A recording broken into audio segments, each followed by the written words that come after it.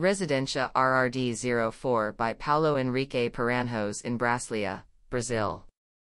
This house is built on a large residential plot of land that accommodates 4 buildings. All species of the cerrado still preserved endorse the idea of taking care so that this bucolic environment is preserved after the future buildings and some paved external areas are built.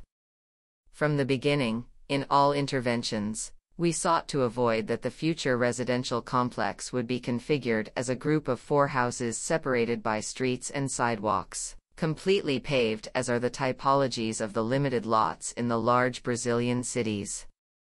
In this way, the created urbanism is not only defined by streets and sidewalks, but by a wide area where greenery and pavements are used for the enjoyment of pedestrians, wheelchair users, children in squares, and winding paths in mosaics and designs harmonized with the previously existing natural species and the newly implanted ones. The implantation reaffirms the intricate relationship between the building and the landscape. More than that, it increases the scales of the existing greenery with the constructive elements to be implemented. In the same direction, in this residence, the prominence of the constructed volumes was avoided and, therefore, even being a 2-story house, the ground floor is surrounded by loose concrete elements like stone walls in the bordering greenery supporting a small volume in white masonry, the 2nd floor.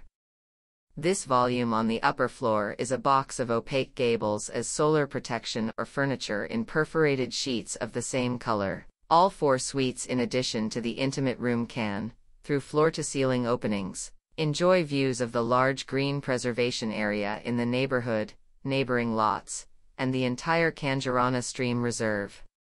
The main access on the ground floor is marked by a wide walkway that passes under a concrete portal, a generous span, announcing the interest of something that is to come.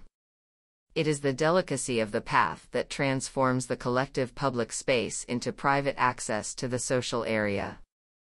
To the right is a volume with a TV room, office, and toilet, and to the left is the garage and all the service area. A flexible wood panel allows integrating, when interested, the kitchen and dining areas with the large dining and living room. The structure of the entire residence is in reinforced concrete, with solid slabs or mixed with ceramic elements. In order to accentuate the lightness of the upper volume over the elements of the ground floor, we created some cantilevers at both ends and slits secured with transparent glass in the openings between floors.